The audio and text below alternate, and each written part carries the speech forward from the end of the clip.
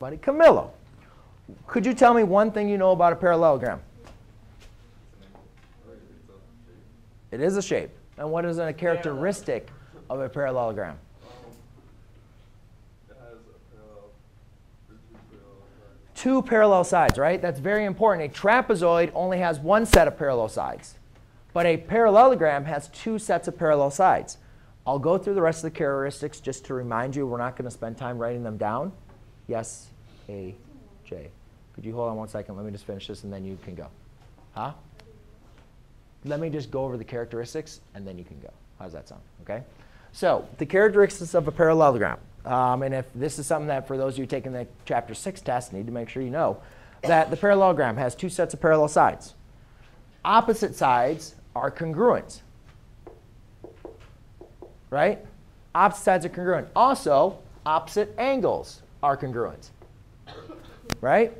And then we start talking about the diagonals. So what happens with the diagonals? Well, the diagonals are not necessarily equal, but the diagonals do bisect each other. That means this diagonal cuts this diagonal in half.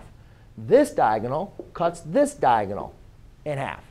Very, very important for you guys to understand that. All right? Now you can go.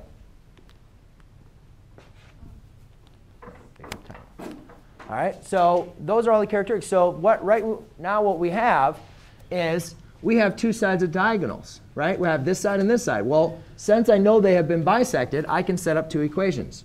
3y minus 5 equals y plus 5. And z minus 9 equals 2z plus 7. So it's very important that you guys understand that the diagonals have been bisected. All right? So now we just go ahead and solve. Just do a little math.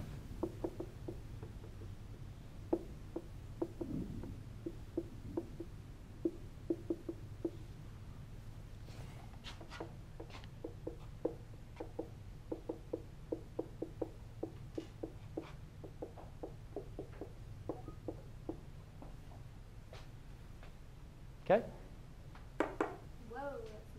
Not what you got? Well, let's double check it. Is you have z minus 9 equals 2z plus 7.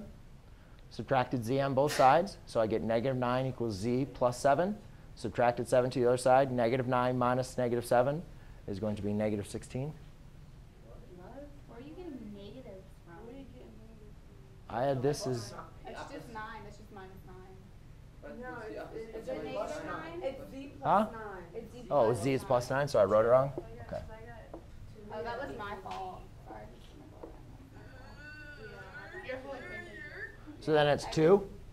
Yep. OK. All right.